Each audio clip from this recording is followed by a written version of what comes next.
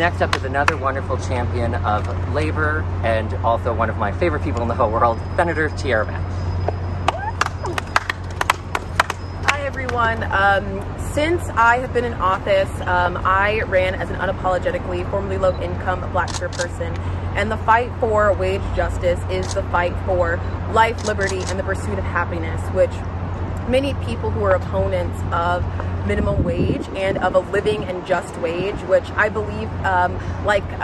Representative Henry said, $19 is the floor. We should be advocating consistently and loudly for a $25 minimum wage or more, because when we say $15 out loud and when we say $19 out loud, that's less than $50,000 a year for working families who deserve life, access to health care, access to shelter, food, who should have access to safety in their communities, so access to childcare and quality education, without providing folks with a wage that will sustain life, and without a wage that sustains liberty and the choice to choose how and where you go, what communities you're able to live in. We're not actually advocating for working families and for Black and brown people. Most of the people, all of the people who are standing behind me today are Black and brown candidates who know and have the lived experience of family members, friends, and communities that have worked paycheck to paycheck and have not been able to make ends meet. What we've watched during the global pandemic, the richest in our country and huge corporations make record profits that did not trickle down to the hard workers that made those record profits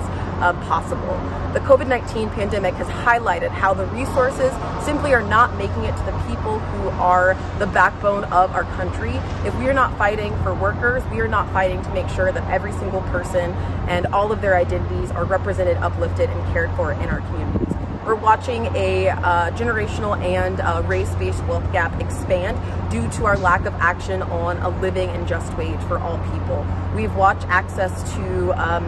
educational opportunities slip by many people who cannot afford because of the lack of just paying jobs in their communities for their children to lift themselves out of poverty and provide opportunities for generation and for generating wealth in their own families. Lack of a living wage prevents people from owning homes and from achieving their highest potential in communities that we've been sold the lie for too long, that again, this is a country founded on life, liberty, and the pursuit of happiness, but only for those who are guaranteed a just and living wage. So the time is past due for Rhode Island to pass a minimum standard of $19, but again, I will consistently and feverishly advocate for a $25 minimum wage or more for all Rhode Islanders. Thank you.